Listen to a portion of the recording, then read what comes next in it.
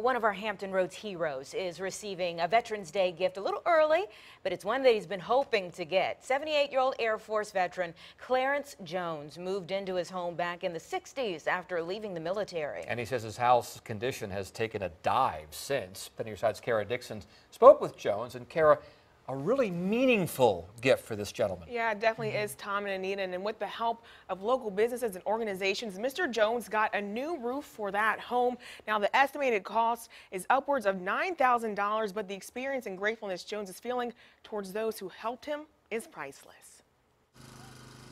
78-year-old Clarence Jones Jr. has spent many years here on Adams Court. Since 1967. That's a long time. You better believe it. The Air Force veteran bought it with the help of the GI Bill. $103, I think it was 11 cents. I've been here ever since. And ever since, he's taken care of it until recently when he says conditions got so bad, he tried getting a loan to fix it. So I got desperate. I even wrote a letter to Oprah Winfrey. That's how desperate I got. Through that desperation, he somehow got connected with Habitat for Humanity, where he was told he'd have to wait 2 years to get his roof fixed. 4 months later, here I am. A blessing.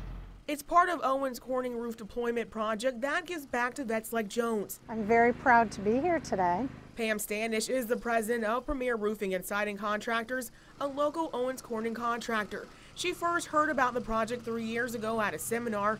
Her husband instantly wanted to get involved. Unfortunately, he passed away before we were able to do this, but in memory of him, I am very happy to be able to follow up on his wishes. It's his wish and Jones's wish that was finally able to come true.